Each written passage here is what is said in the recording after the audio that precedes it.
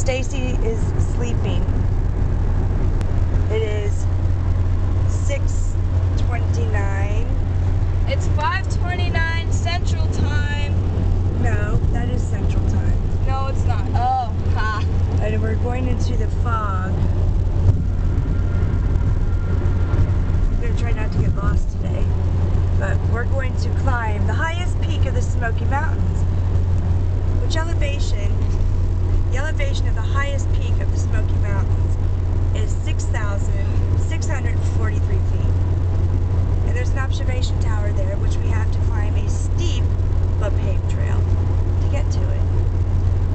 And instead of paying $10 to see it at Rock City and see 7 states, we're going to climb it and go up the observation tower. After we break into Dollywood. Yeah, we're going to try to get to Dollywood before 9:30. Maybe we won't have to pay the $8 to park. We paid $8 to park the last 4 days. She's gonna move the cone so she can just go.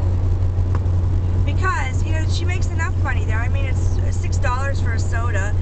No, seriously, it was $3.99 for a large soda. But the thing that gets me the most is a little bag of potato chips, like a little bag of Cheetos, was $2.73. 5 cents. Okay, excuse me, $2.75. The FedEx truck again. See, hi FedEx guy, hi. So, anyhow, we're still driving and we're not lost yet.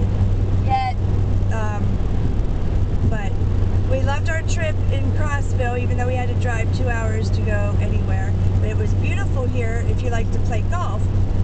Then you wouldn't ever have to leave. The golf, there's like 10 golf courses. Designed by Jack Nicklaus and all that stuff. So you golfers, yeah. But wait, I want to show this pocket of fog up here. It's really cool looking. And then we'll continue after our last trip at Dollywood. We're going to do a once-over. Okay, hold on. This is Crab Orchard Road. But look at the fog. Isn't it beautiful? No words need to be said right there.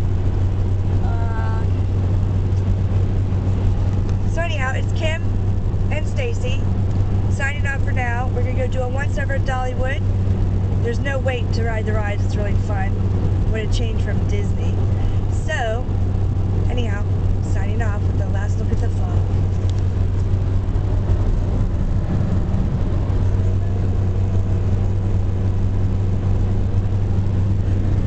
Oh, this is the mine that has holes in the cliff. Oh, I guess you can't see